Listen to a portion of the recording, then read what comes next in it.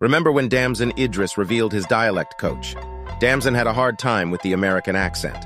So his good friend Dub C the OG helped him out by coaching him. Dialect coach? I know, right? So you could understand I was petrified all the time. So I was staying downtown where they put me, and he called me up, and he was like, yeah, what's up? It's Dub C.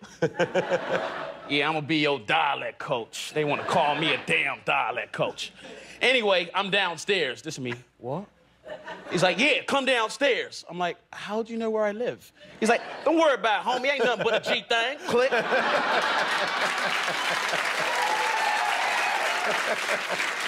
Oh my gosh, there's a gangster waiting for me downstairs. So I get down there. Oh, you did go down, okay. Yeah, I went down there. Next time, don't go down. Yeah.